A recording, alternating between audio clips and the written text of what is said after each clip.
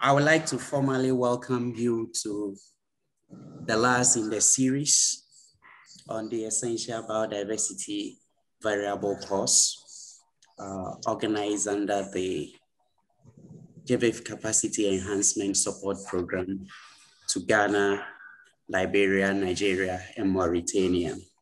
Today is the last in the series. I will not attempt a summary, but on the first day, we had a fantastic talk on an introduction to the essential biodiversity variables, the concepts, the classes, and some detailed account on some of these classes. Yesterday was another fantastic day. We had a work example on the essential biodiversity class species populations, specifically species abundance and distribution. And I like this selected example because changes in species distribution and abundance affect almost all aspects of biodiversity, including the loss of potentially significant traits and functions and associated ecosystem consequences. Also, patterns of biodiversity, of spatial distribution and changes to these patterns affect the commonness, the rarity and potential extinction risks for species, and determine the national and regional stewardship of species, and are key to ensuring effective monitoring, protection, and population connectivity of species. And lastly, species distribution and abundance have a range of other applications in science and society and facilitate application-based biodiversity discovery, learning, and citizen science. Today, we will look at the challenges and some complexity. Obviously, from yesterday's work example, I think we all do understand the clear need for good data, research data in developing the essential biodiversity variables. But there are challenges and complexities. And so today, we will have another fantastic talk from our resource person, Professor Peterson, on biodiversity data leakage compared with opportunities for building data resources. And finally, we will have a discussion on developing the essential biodiversity variables for a region or a nation. It's going to be interactive so that we do not just come to this course and receive a set of talks, nice, fantastic talk, work example, but how we can practicalize this in our various countries. So I believe and hope that we will all contribute effectively so that this course will end on a very good practical note. Again, we are privileged to have Professor Peterson, a university distinguished professor at the University of Kansas. He will take us through a talk again. And so Professor Peterson, we are happy for you to give us your talk. Thank you. Thanks, Alex. Okay, I'm really glad that we had a nice set of conversations before Alex just started us formally. Seems like everybody's in a very social mood. And that's exactly what I was hoping for today, that I'm going to give you a little bit of a kickoff, but then I really would like to have some more intensive time in which we can exchange ideas about how to overcome some of the barriers and how to create some very real, tangible, meaningful data resources. So let's just think together just a bit. I'm going to share my screen and take you back to a slide from Monday morning. And just remind you of what these EBVs are. And this is not an easy challenge, okay? Genetic composition, species populations, species traits, community composition, ecosystem function, ecosystem structure. Now, you could say, let's start with the easy ones. There are none. Okay, to do them comprehensively, of these 6, there's no one of them that you would say, oh, this is the easy one, let's just knock it off quickly. But we can talk about these 2 at the end pretty quickly and easily. And so let's go look at one resource. Sorry. This is a very interesting data resource. The moderate resolution imaging spectroradiometer, or MODIS. And essentially MODIS has some really interesting characteristics. If you look at satellite imagery, you have to think about spatial resolution, temporal resolution, and spectral resolution all at once. And so for spatial resolution, they go from things that are accurate down to centimeters, which the military guys have and nobody else. And then, you all are familiar with Landsat. That's at about 30 meters resolution. MODIS is at 250 to 500 meters resolution. And then there are others that are coarser still. So you'd think, well, right away, let's go down to, Landsat or finer. But then you have to think about temporal resolution. Landsat images the whole surface of the Earth every 16 days. And so a given place only gets imaged every 2 weeks or more. And, if that day is cloudy, then it may be a month. And some places on Earth are cloudy or hazy much of the year. And so it may be very difficult to get any imagery. Now, MODIS covers the whole surface of the Earth every day. And that, to my view, is a massive advantage. Because it means that if a day or even a week is socked in with clouds, MODIS can get imagery fairly close in time. And then the spectral resolution, that's another one that's very complicated. For those super fine resolution sensors of, centimeters to meters, they typically just have essentially like a photograph. They don't split up the electromagnetic spectrum at all. Landsat does a better job. MODIS does a better job. And then there are other sensors like the hyperspectral imagery sensors that split up the electromagnetic spectrum into thousands of bands. And so obviously you can do more with that imagery. So we don't need to go far into this because we're not going to be able to do much work on these 2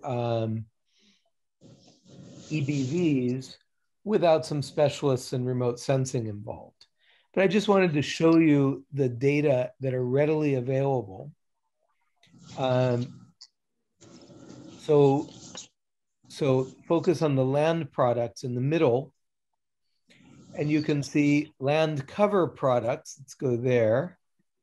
This is going to get us to ecosystem structure, but these are classified land cover summaries for the whole world. And you can look at those land cover classes through time. And you see they come in 3 different resolutions, half a kilometer, a kilometer, and about 5 to 7 kilometers. So right away we have, when we go back to look at our EBV list, here we go. Habitat structure, ecosystem extent and fragmentation, ecosystem composition. We have some ways of getting at those questions essentially immediately. Okay. Now, the next to the last EBV was ecosystem function. And even there, I don't know how to get to this. Okay. Even there, notice we have gross primary productivity. We have evapotranspiration. We're getting to some ecosystem properties. Okay. Not everything, but we're getting to some. And so really, if we had the GIS and remote sensing abilities, we could start in on mapping an entire country at 250-meter resolution for several of the dimensions of those two EBVs. So I'm really going to leave those aside. No, we can't be comprehensive and finish those quickly and easily. Yes, it does require a lot of bandwidth as far as internet. Yes, it does require a lot of computational power, but really those EBVs could happen very quickly. So let's look at the other four. I'm going to deal with two of them, genetic composition and species traits. And these are interesting ones because, you know, people are sequencing DNA every day, every moment, in fact. And you all and I have certainly done things relative to species traits like plant phenology, morphology, reproduction, physiology, movement. And so these are things that are being done all the time. What's not happening is two things: massive, comprehensive scale. Like there are very few efforts to, you know, let's say, sequence the genomes of the 500 dominant plants across Ghana, right? It's just not happening. It's not happening in the US. And the other thing is the data aren't necessarily organized. The data aren't necessarily right there queryable. Remember we talked about the Darwin core. And with Darwin core, the brilliant dimension of Darwin core was that it organized one set of data, one type of data very effectively. And that hasn't really been done for genetic composition or species traits. And so those two also kind of have to sit and wait. The two things that could happen to fix them could be that level of community organization, like what we did years and years ago with Darwin core. That could happen for genetic composition and species traits. That's a global effort. And then the other thing is, you know, projects can be organized to get that comprehensive coverage, you know, the 500 dominant forest trees of Benin or whatever, for evaluating their traits and their genetic traits. That could happen. It's not going to be easy, and it's certainly not going to be fast. Okay, so that leaves us with these two: species populations and community composition. And these are very interesting ones. Maybe they're interesting to me personally, just because they relate to things that I've been working on for decades. They should be very interesting to several of you who also have been working on things of that sort. Which is to say, these are essentially two different views of the same phenomenon. Species populations is to take a taxon and say, where is it? And the community composition is to take a place and ask what taxa are there. So if you remember our presence absence matrix that we generated yesterday, it was the hexagons from our map, right? It was the ID numbers of those hexagons and a table of that versus the species that were in each of them. And so species composition EBVs are taking, or community composition is taking a place and looking across all the species. And the species populations EBV is taking a taxon and looking at it across all the places. So you see both of those really derive from the PAM, the presence absence matrix that we generated yesterday. Now, it's not comprehensive. For example, that doesn't get you necessarily abundance data or population structure or species interactions, but it gets you a start. Okay, it starts us down that path. So in a way, we have three types of EBVs. We have these two in green that really depend on organizing large communities of scientists, organizing the data that they produce, and generating countrywide data sets. We have these two in turquoise that really depend on making major strides with remotely sensed data.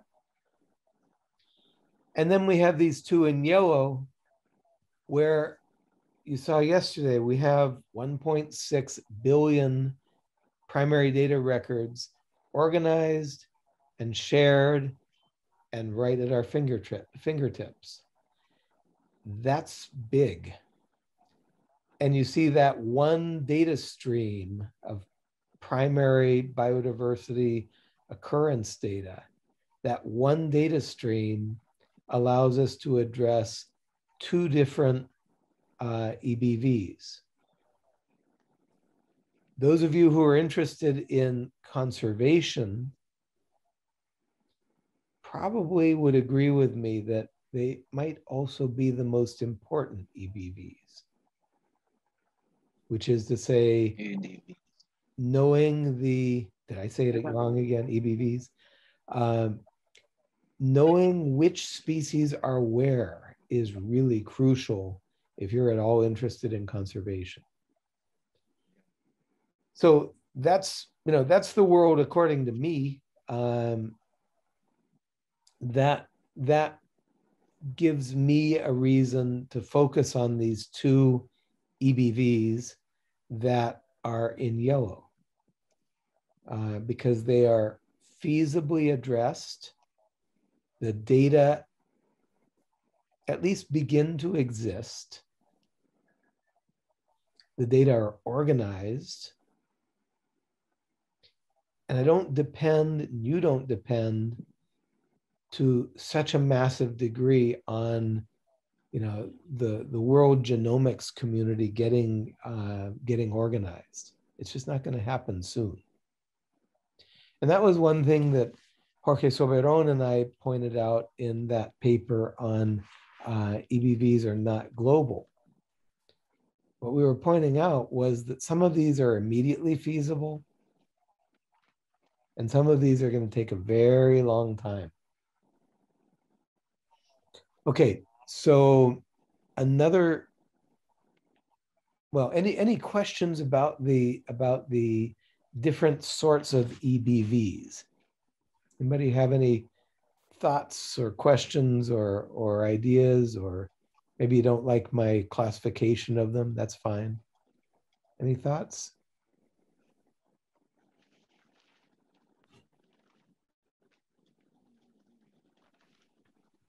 What are my EDVs? Okay, environmental biodiversity. Okay. Philip, yes, and he did mention of fact that those that are interested in conservation, that they want to know the status here.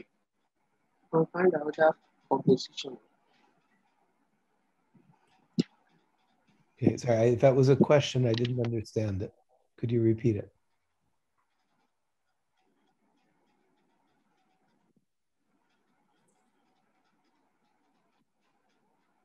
Okay. Alex, go ahead, please. Okay, so yes, I get the link between the EBVs relating to species populations and community composition. But yes, I do agree that those are perhaps the easiest to go with now. But it's worth mentioning at this stage also the taxonomic impediments, because we do have a situation where taxonomy has become a subject that it's not attracting many people, yet it is core to biodiversity conservation and to ensure monitoring and so on and so forth. So I just want to highlight on this issue also, which will affect achieving or building on that EBV. Thank you. Yeah, no, thank you, Alex. That's I was headed in that direction, but it's a really crucial point. You know, I said feasible. I didn't say you know, right at hand, which is to say, these are still massive scale endeavors that are in front of us. You know, taxonomy is not an exciting, hot field. You know, finding somebody who's interested in, you know, siphonapterids or some group of beetles or some group of plants doesn't happen very often. And, you know, unfortunately, it also doesn't necessarily attract the interest of funders or university administrators.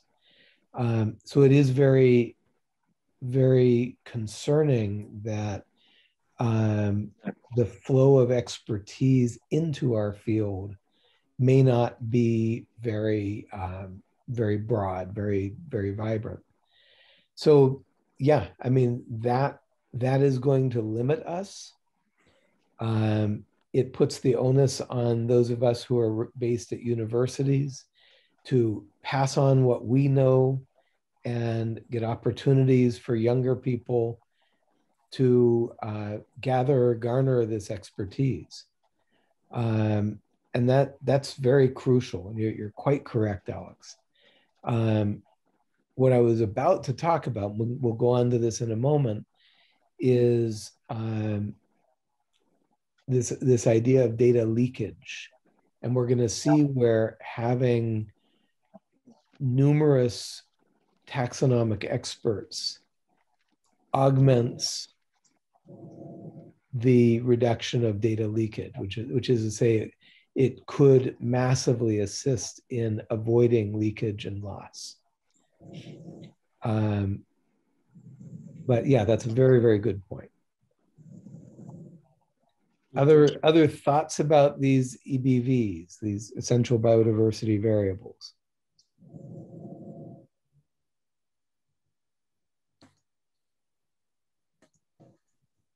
Okay, let's go on a little bit farther then. Yep. I want the floor. Yes, please, go ahead. Yes.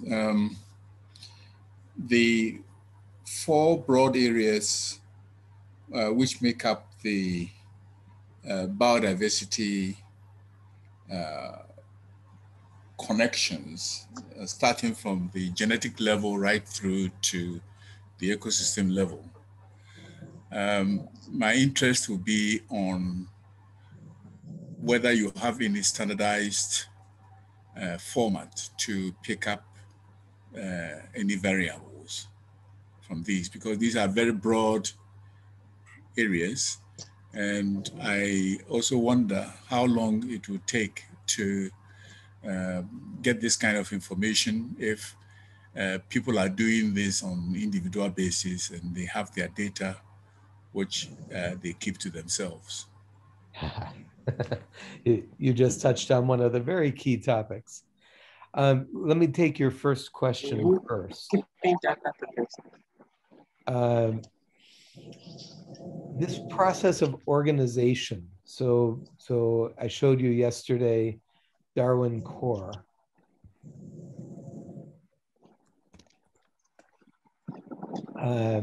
Darwin Core was an idea that was dreamt up in the late 1990s.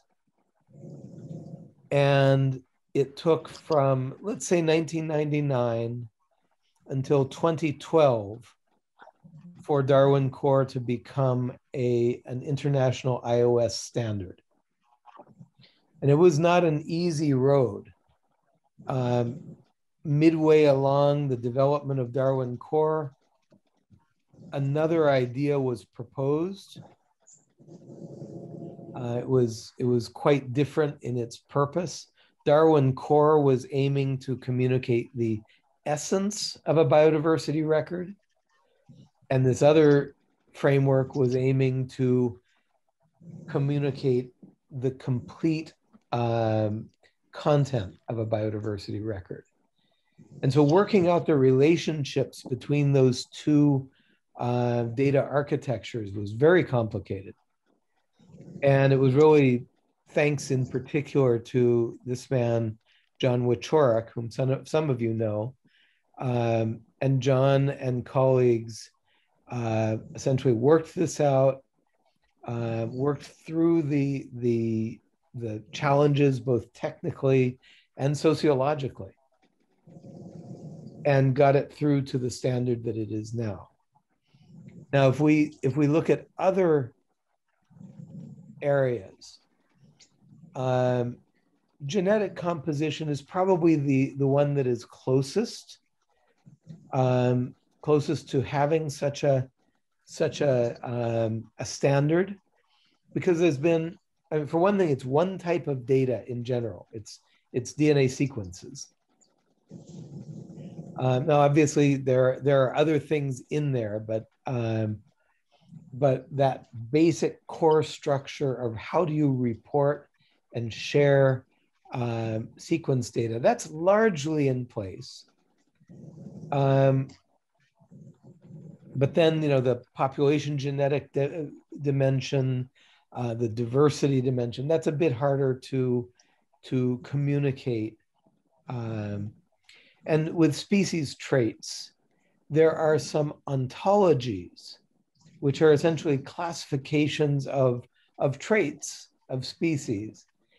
And those in theory allow you to communicate, I'm talking about this part of a species. But the data about those traits, about those pieces of species, they're perhaps less well organized. And then in both of those cases, you also have the challenge of implementing them massively. And in that case, the primary biodiversity data really got a 2 or 3 decade start.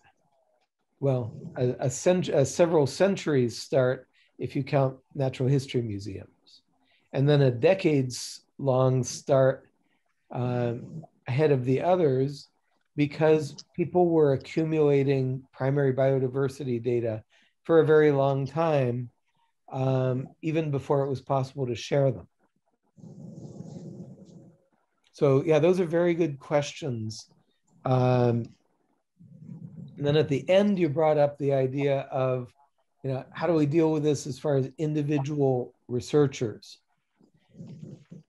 And I think one of the really crucial points about EBVs, essential biodiversity variables, is that rarely or perhaps never will they be something that a single individual does or develops. It's just not feasible. If we're talking about EBVs, any EBV for a place or for a region, a country. These are massive scale endeavors. Other questions?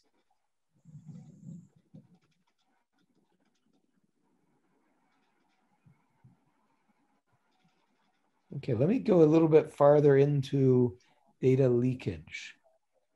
And this is a paper that I published with Alex and with John Wieczorek, whom I just mentioned to you, the author or the lead in developing Darwin Core, and two colleagues of mine from Brazil who are in charge of one of the large biodiversity information networks. But this really comes out of a set of discussions that Alex and I had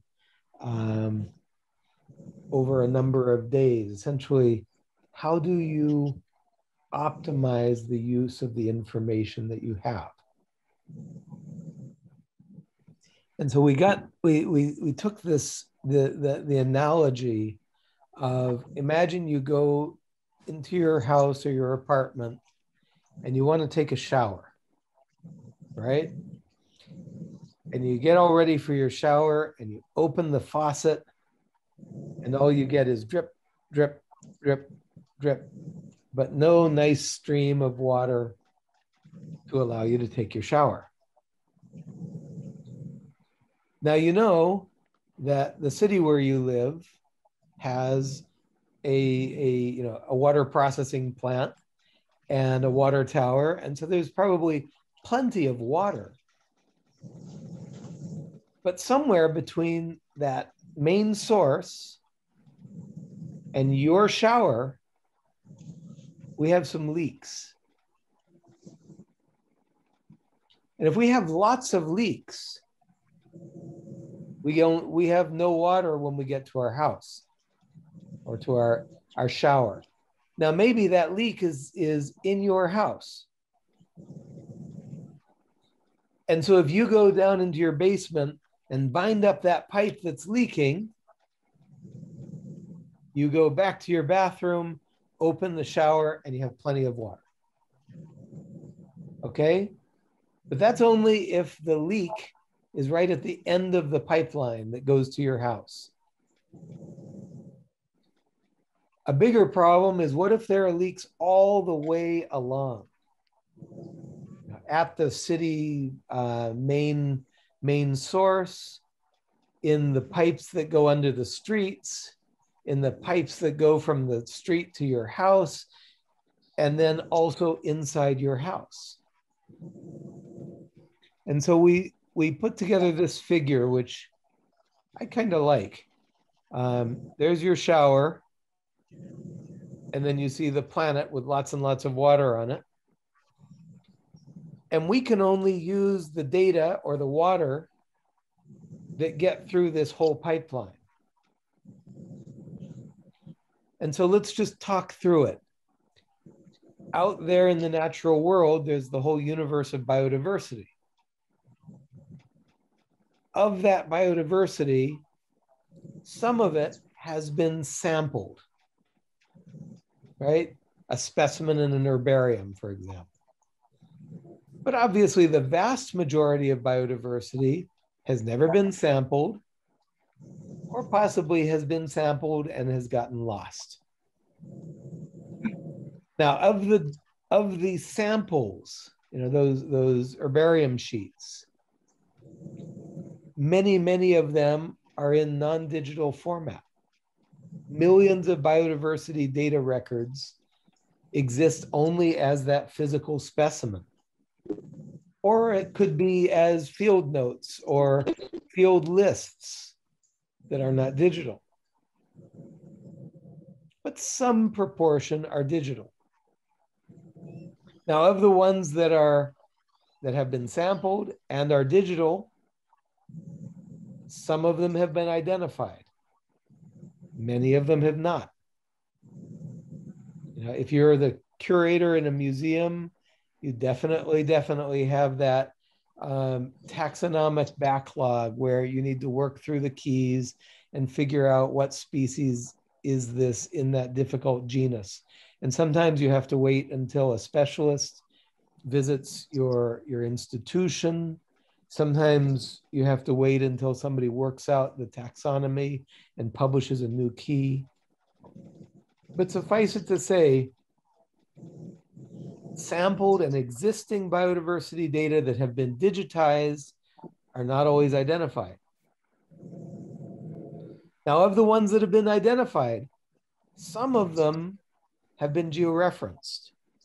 You remember I threw out, I think it was 7,000 records from Nigerian birds yesterday because they didn't have coordinates. Well, that's a process that takes a lot of work and a lot of time. It's not just writing down the latitude and longitude of the place, but it's also developing all of the metadata, like the coordinate uncertainty and things like that. Now, of the data that have been sampled and that exist and that have been digitized and identified and georeferenced, a next question is cleaning. Okay, those Nigerian bird records that came from the Netherlands. Something's wrong in there.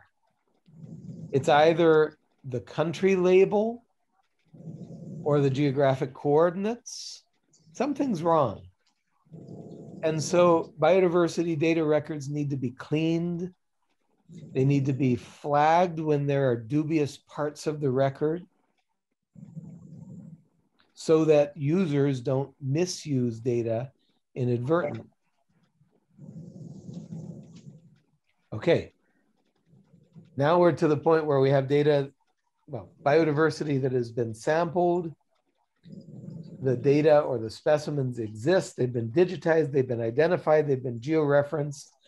And let's imagine that on a really good day, they've also been cleaned and flagged. And here's the question that was just asked. What happens if they're not being shared? Okay. And so now Alex and I developed this kind of flow diagram. It's not necessarily in this order. For example, many times data get digitized and identified and shared, and then later get georeferenced, cleaned, and flagged. That's fine. What we really want is to know how much data exists that are usable.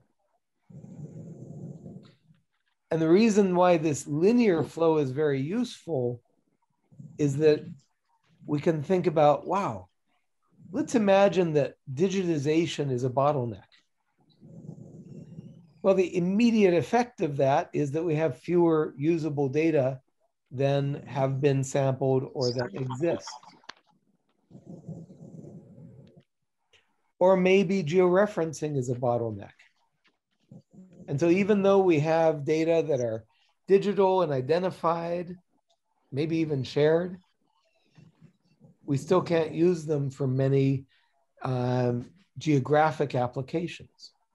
And then the final point that I'll throw out is, if this is a linear flow and you have a bottleneck here near the end, if you solve that bottleneck, you immediately increase the usable data. But if you have a bottleneck that's earlier in this flow, like sampling or digitization, that allows data to flow further through the system. But if you still have a big leak here at the end, it doesn't change the usable data. And so going back to the shower analogy, maybe the city has big problems with its water system. And the city fixes that, and now there's 10 times more water flowing out of the city water plant. Well, if you still have a big leak in your basement, you're not going to get a good shower in this morning, right? So this analogy or this comparison can teach us a bunch of things. Any bottleneck affects potentially all of the system and the usable data that come out.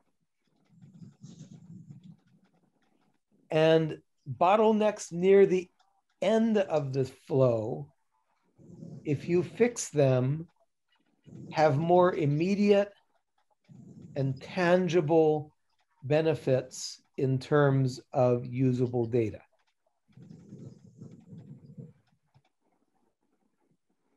That makes sense? Yes, thank you very much.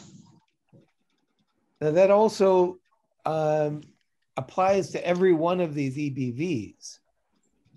In some of these cases, like the MODIS data, most of those steps have been solved, which is to say NASA or the European Space Agency or whoever is producing the data stream you wish to use, those data have already gone through digitization. They started digital. They already have been georeferenced in most cases. They already have been quality controlled. And so it may be a very small additional step of downloading the data, which is a pain in the butt because those data sets are huge, or processing the data into the products that you want. The genetic data, the trait data, those are going to be very, very similar, okay? Those are going to be very similar to the primary biodiversity data that Alex and I and our colleagues were talking about. It really comes down to a system in which you have to identify those leaks and you have to fix them. How many of you have watched the Lord of the Rings? You guys familiar with those movies? Yeah? Okay, you remember the dragon at the end of The Hobbit. What do dragons do? They accumulate treasure and they hoard the treasure, right? And that's something that dragons do, where they sit on that treasure for centuries. Okay? And they don't let anybody touch that treasure. Biologists are sometimes like dragons. Right? We say, no. The specimens in my collection are invaluable. I can't just let people have access to them. What? Or they say, I've spent the last 30 years accumulating this data set on the whatever. What do you mean I'm just going to let everybody use my data? What? That's my whole career. That's my whole self-worth. And there's that dragon asleep on his treasure. The dragon doesn't make any use of that gold. And certainly the biologist dragon doesn't make full use of his or her data gold. So we always have to look at ourselves in the mirror and ask, am I being a dragon or am I being something better than that?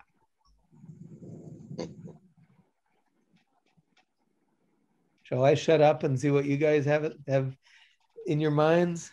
What are you thinking about this stuff? Can we fix this system?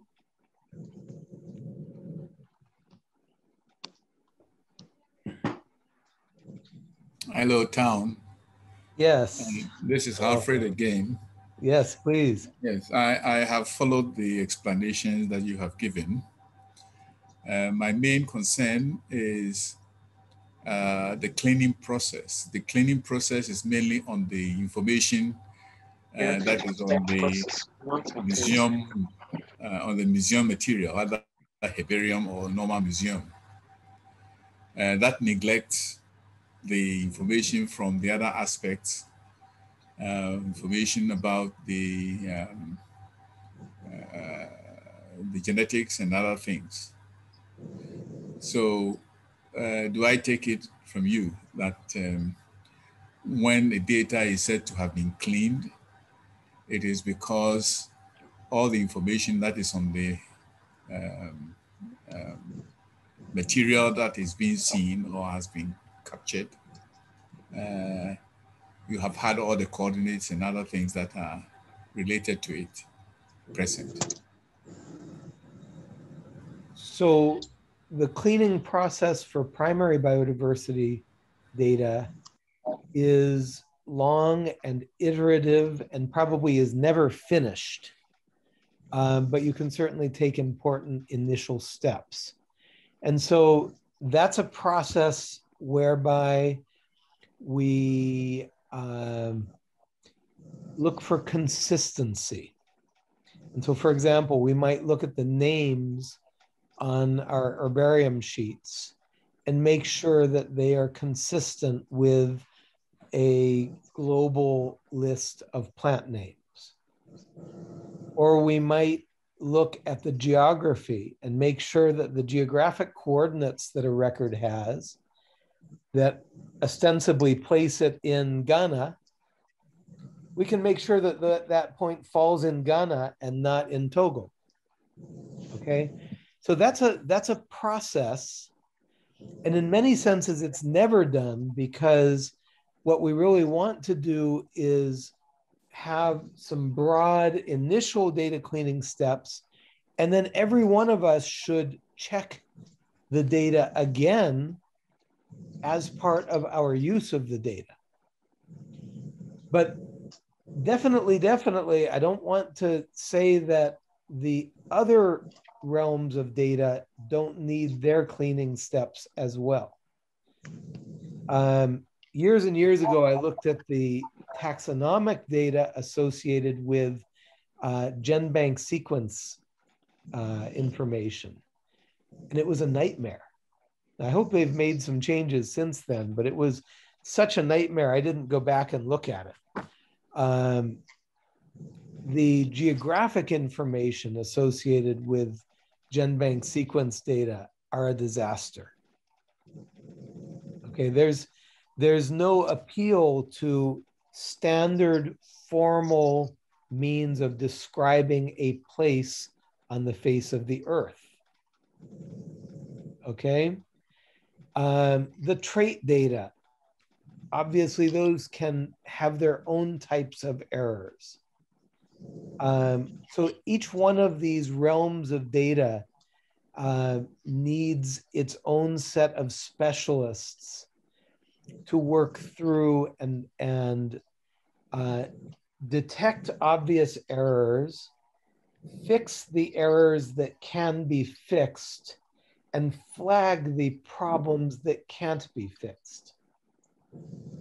So thanks, Alfred. That's a great set of questions, because it means that we all have a stake in this game.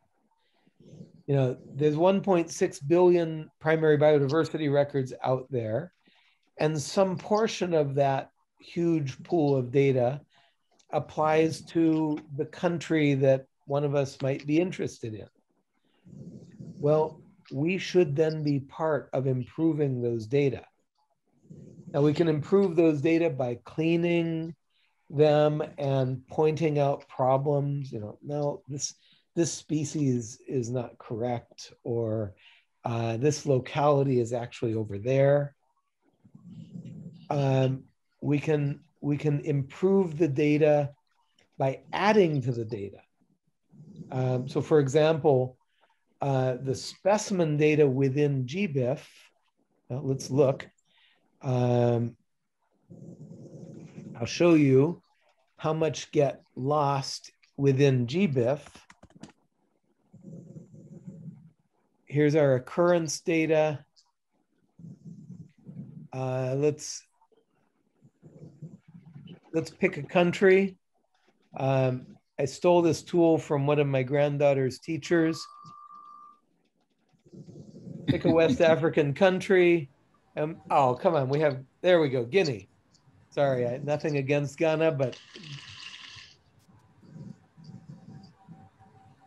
Okay, so let's go to Guinea. Sorry, I couldn't resist. Let's go to Guinea. There we go. And we have 149,836 results. How many of them have geographic coordinates? Oh, we just lost 1/3 of our data. Okay. And look at where those data are georeferenced as coming from. Looks like Liberia has a bunch of, oh no, that's Southern Guinea. Okay. But notice that there are Guinean records that say from Guinea are scattered across West Africa, down here in Tanzania as well. So we went from 150,000 data records to 109 or maybe 100,000. We literally lost 1/3 of our data immediately. So if there were the Guinean Biodiversity Agency, one of the things they can do is step forward and say, okay, those 40,000 records, if we georeference them, we stop one leak in the system and we increase the amount of usable data from 109,000 records to 149,000 records. And then the third thing that we can do, so first was we can detect errors and essentially flag and correct errors. We can improve the data with things like georeferencing. And the third thing is we can add data sets actively. And in Ghana, that's been a continent leading effort. Benin has been a bright star within Africa. Obviously, South Africa has done quite a bit of work. And others of you are involved in these efforts. Omokafe has been involved in efforts to create and enable data from Nigeria. But these are challenges where every single one of our countries has data resources that are leaking at some point in this process. And then the fourth thing that we can do is go out and generate new data. Okay, actually go out into the field. I support most of the points that you have made down, but I want you to know that the example of Guinea is a very interesting one, because before the turn of this century, Guinea as a name was used for the whole of West Africa. Yes. And that in itself tells you that material that have been labeled as Guinea doesn't necessarily or don't necessarily belong to the country now called Guinea. And so I support fully this idea of the cleaning. And I believe that with this project, which is being embarked upon, we should be able to place materials where they actually belong. And that will give us a very good reporting system within the West African or African region. Yeah, that's a very good point. Some of those Guinean records that have coordinates that fall elsewhere in West Africa, some of them will be very old records that indeed refer to those old ways of referring to regions, and others will just be errors. And I'm certain that both are in there. And that's where those who are interested in those data are probably the best people to fix them. I've never been to Guinea. I've been to West Africa a few times, but I don't have a deep knowledge of the geography, especially the history of the names. So one thing that Alex and I and others have been working on is the idea of user motivated biodiversity data capture. And so, and we point this out in that leakage paper, and then even more in a subsequent paper. Omokafe was an author of that as well. But if you think of what's been done in the biodiversity information world, with a few exceptions for a very long time, it's been, well, maybe the major collections from your country are in the British Museum or in the Smithsonian or in the Paris Museum. And so one would basically have to wait until that museum got around to digitizing its data or digitizing the data associated with its specimens. And even in the course of our project, one institution jumped far forward and did an immense amount of work, far more than we expected. And other institutions had promised us that they would do this and this and this step and never did. And so it was a very frustrating process because we had the goal of setting out to digitize plant data from West Africa, and we didn't control our own destiny. When images of herbarium sheets came to our group was amazingly good at digitizing the data and taking those data through a first few steps of cleaning. But it was very frustrating because progress, again, the group didn't control its own destiny. I don't like depending on other people. I don't like waiting for other people to do things. And so we've come around to this concept of perhaps major biodiversity information efforts should be impulsed and led by the people who desperately want to use and have access to the information.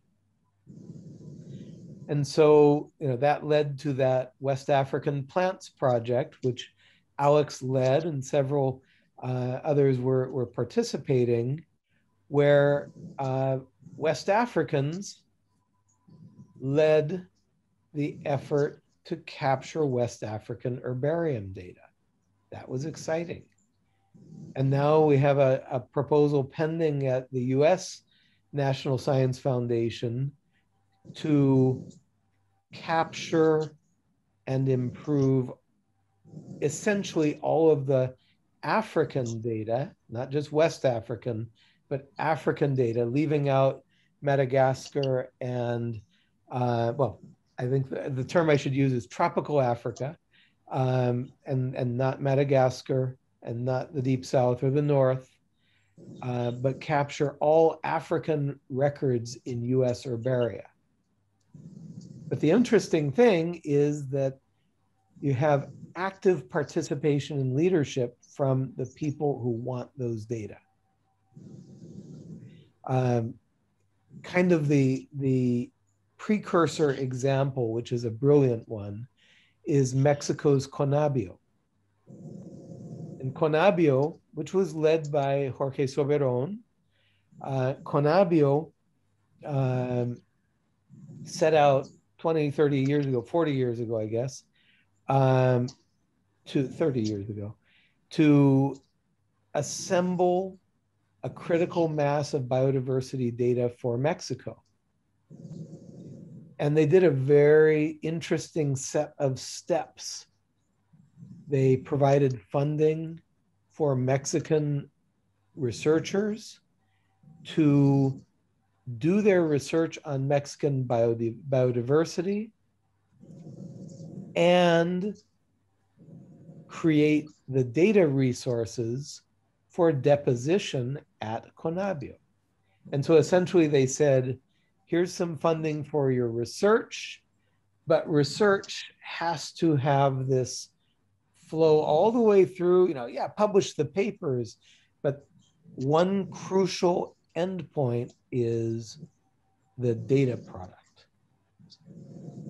And so Conabio did an immense amount of that and generated an immense amount of data. But then they also realized there's an immense amount of Mexican biodiversity data outside of Mexico. And so they started funding researchers to assemble databases of Mexican biodiversity from those far-flung institutions. And so my colleagues in Mexico and I spent literally 2 decades tracking down Mexican collections of birds. We spent months at the British Museum, weeks at the Paris Museum, and literally capturing data from every Mexican bird specimen that exists. And so that was a very early, important example of how a user community, maybe it's the government of Mexico, or maybe it's any group of you all as a collective, West African biodiversity scientists, or just those from Nigeria or the Ghanaian government, or what have you, whatever group. I think a very important step is that you all impulse the capture and improvement of your data rather than waiting for the people who perhaps own the specimens out of historical legacy, but maybe don't have much research interest in their use or in the data that could come from them. I think that's a really important point.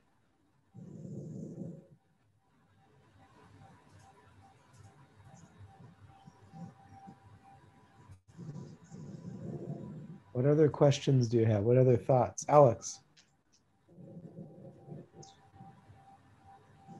Thank you, Tom, for those insightful discussions, and to Professor Alfredo Tinyeboa for bringing his expertise, several years of experience in biodiversity science.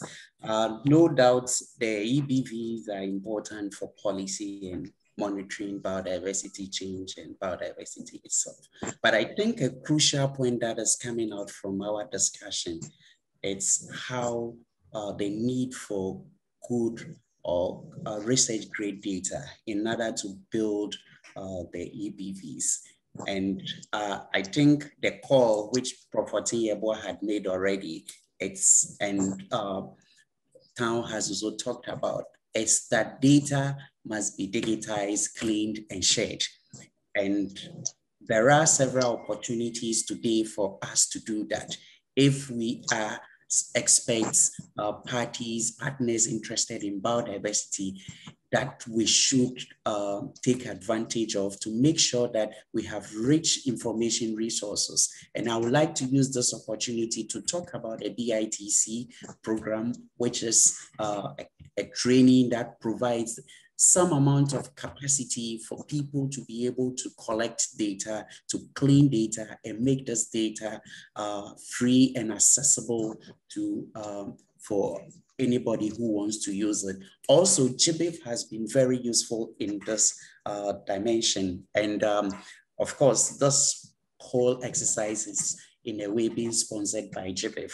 It is an infrastructure that provides the opportunities to collect data and to share it all over the world for the usage of whoever wants to use that data. But they do also provide opportunities just beyond collecting the data, opportunities like minimum amount of capacity to be able to use this.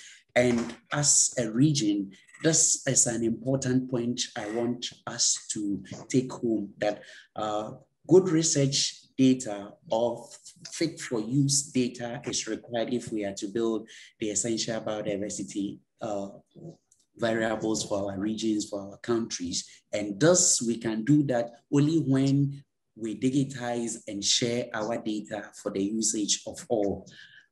So that point is well made. But I also want to talk about one aspect perhaps we need to talk a little bit about, perhaps two, that is still on capacity building and the need for effective collaborations. Because to be able to actually make use of the data, mobilize data, there is a need for effective collaboration within regions and with other international partners. I don't know what comments people have in relation to that, but I think those are crucial elements.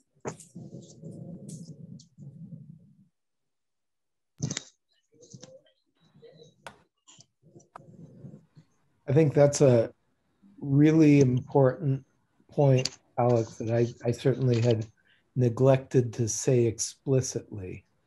And that is, you said research grade data. I'm going to take that and I'm going to build on it. Research grade primary data. So, you know, IUCN says, oh, we've put out data on distribution of every bird species on Earth. Okay, but those data are these funny little polygons. Okay, I'll show you what they look like. Okay, those polygons here for Picathartes gymnocephalus, those polygons are a description of the range of this species. But this species is not present across this entire region. Okay, those are secondary data. Those are data that have been synthesized from primary data. And those data do not enable the full set of science that you guys will want to do and from which you can develop EBVs. You need the unitary, primary, research grade data in original native format. You need the granules of data. And you never want to work from secondary data. Okay, Jean, I believe, has a question. Thank you very much, Town. Yes, I don't have a question, but I have some comments to, let's say, the different thoughts. First of all, I want to thank you very much because capacity building is a big issue in African countries, and you are trying to tackle this with us with, let's say, our collaboration. I want to thank you very much and also thank Alex for that initiative. That is very great. And surely we will contribute to that. I want to say, let's say some words about data leakage and take the example at national level. For instance, as node manager of GBIF, I began to, let's say, to sensitize and talk to, let's say, GBIF partners in countries for data publication. I can say that during the first years, it was quite difficult because people were not willing to share data. But from, let's say, year to year, through capacity building to partners, for instance, in data digitization, data formatting, data cleaning as well, and also showing clearly their advantages in sharing data, becoming visible, for instance, on GBF site and elsewhere. Progressively, they became aware of the importance of data sharing. So one leakage at the national level is that we needed to be patient, continue to, let's say, hope, build capacity to partners, stay in contact with them. And actually in Benin, the problem we have is no more the willing of data sharing, because you have many partners who came in and they are sharing their data. More of the problem we have come from, let's say, financial resources, because people to digitize their data, they need a minimum of financial assistance. And we are trying to work on this so that to help people, even from decision from government, to help them, let's say, have a minimum of support to digitize their data. And of course, as Alex said, we need collaboration, cooperation, let's say, between countries at sub-regional and regional level, and also at the international level. We try to work on this so that progressively we'll have massive data, but very clean data. To have clean data, I think we need to work on our team really, because the data come through those who are in the different team in the nodes, and then there they put their effort in cleaning data, correcting taxonomic names, updating them, and then georeferencing them before publishing them. So to have clean data, fitness for use data, so the end user data, to have very good data, we need to work on our team at national level, so that giving them opportunities for their training, etc. So that when data came in, they can continue to make their effort to clean data, so that data published can become more and more usable. So thank you very much. And yes, I thank you and thank Alex and thanks all the participants for that very interesting training.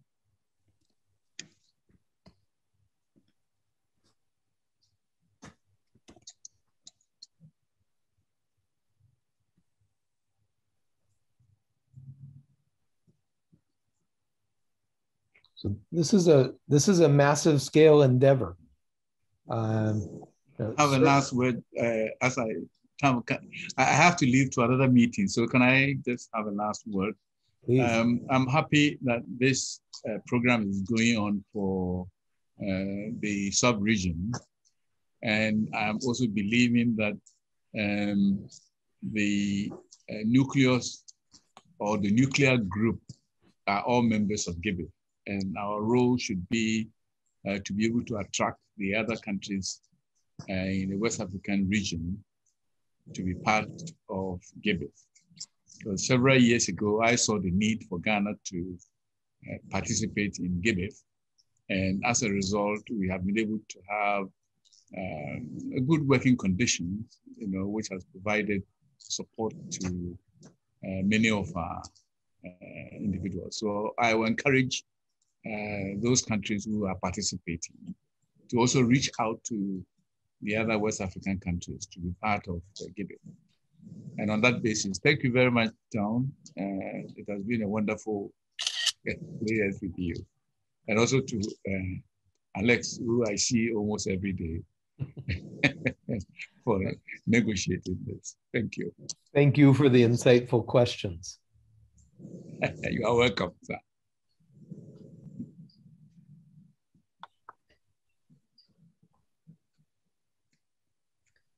So this is a massive scale endeavor, okay? This is beyond any individual. Several individuals on this call have made massive contributions, okay? I mean, Ghana and Benin and South Africa are without a doubt leaders across the continent as far as mobilizing data.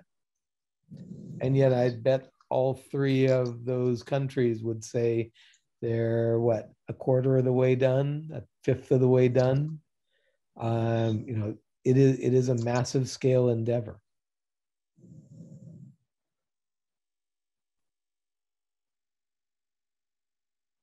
Other questions, other thoughts?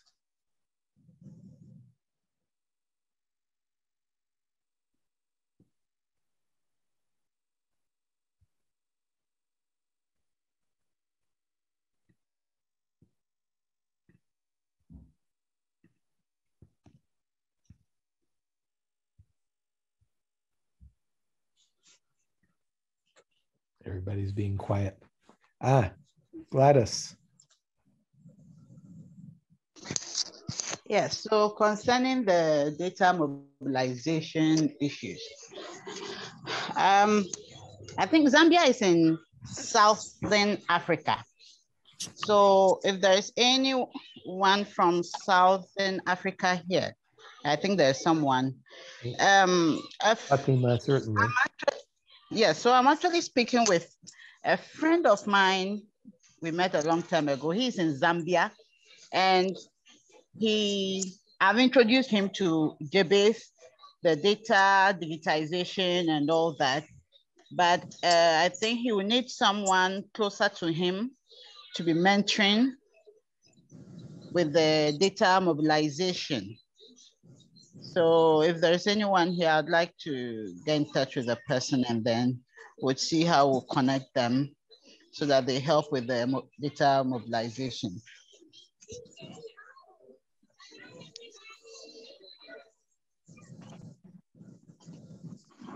Okay, I think Gladys can get in touch with me now. Okay. Yeah, so in South Africa, we are currently busy. We've got quite a large project also, which is called the National Collections Facility Initiative. And it's an initiative that whereby a number of the museums are in the process of capturing data. Institutionally also, SANBI has captured as far back as the 80s. They've had quite a significant initiative towards mobilizing their data as well. So I think, yeah, I'm more than happy for you to get in touch with me and we can connect on that aspect. Thank you. Some of the discussions we've been having more recently, and which we also need to have at a higher level institutionally also, is around mass digitization. It's just in its sort of initial phases, and it's around a bit around industrial digitization. And it's a follow-on of a visit that we had in to Finland, where we had observed the industrial digitization process. So we've initiated with some of our GBIF nodes as well, some preliminary discussions, which we will be taking forward as well. Yeah, I thought just to mention that it's very, very early days with regards to that. And mass digitization is kind of a process of riches and poverty also.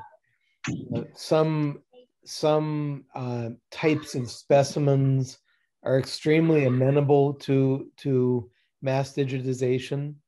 For example, plants, which are basically, you know, a single size, mostly a single size sheet with all the data right on the sheet. And they can very readily be subjected to scanning. And that can make for very quick digital capture. The example would be the Paris Museum, which captured, I think, 6 million herbarium sheets in a year or two. Obviously with only minimal data associated, but all the information is there on the data on the scan. And now, of course, they're working through the bigger task of digitizing the data from the scan. Bird specimens are quite different. You know, you have usually this three-dimensional object with a small two-dimensional tag on it that has data on both sides.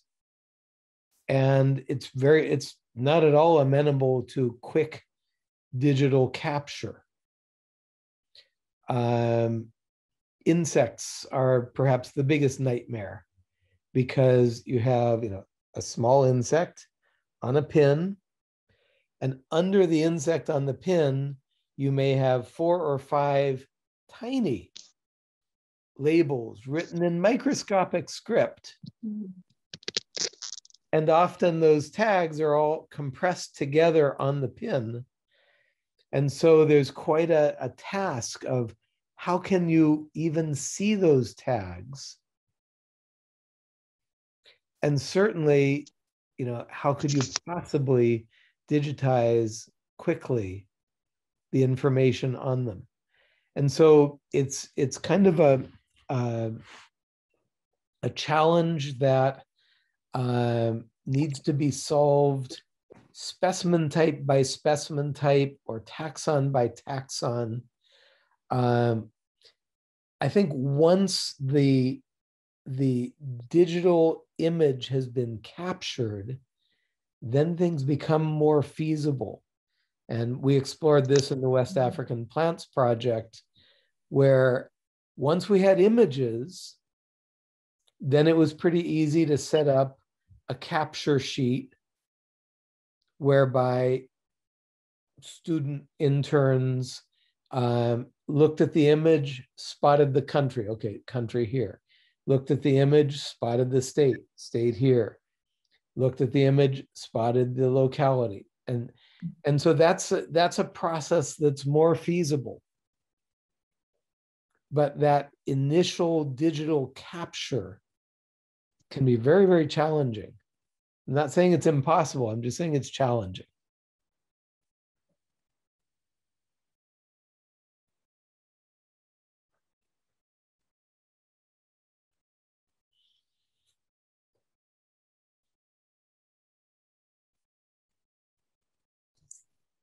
Good. I think I can't see any hand or hands up. I think people have taken a good bite. They are full. They are energized. They are motivated with essential biodiversity variables. And so it is time to end today's section as well. But before then, I would like to use this opportunity to thank the project partners from Ghana, Liberia, Mauritania, Nigeria, WCMC, Nadine in particular, GBIF USA, Abigail, the KU, the Biodiversity Institute, and the University of Kansas. I will also want to thank the HOD of the Ghana Biodiversity Information Facility, Professor Otinyeboa, who had been with us for the 3 sections. GBIF Secretariat for the funding and for the interest in this course. I salute you. GBIF Africa for making sure that most members of GBIF Africa participated and also to communicate information about this course to them. I am most grateful. Last, but certainly not the least, it's the biggest thank you to Town, as we affectionately calls him, Professor Andrew Town Peterson. He has been one person who has shown so much interest in Africa in building capacity in the area of biodiversity informatics. He has developed this program that continues to fund. He has provided all kinds of support. And to me, it's not just a working partner, but a close associate and a friend. I am lost with words about what else to say, but we are most grateful to him He has been very influential. He has been very supportive, making sure that we have the requisite capacity, we have the requisite data in Africa to be able to conserve, to be able to monitor, and to be able to study our biodiversity. In my part of the world, we will say, when you get up in the morning and you hear the first cock crow, then it is this course and its participants that are saying, thank you so much, town, and we are very grateful. We say thank you, thank you, thank you. Thank you all. It's been a pleasure talking with you. It's been a wonderful way to start the morning most days this week.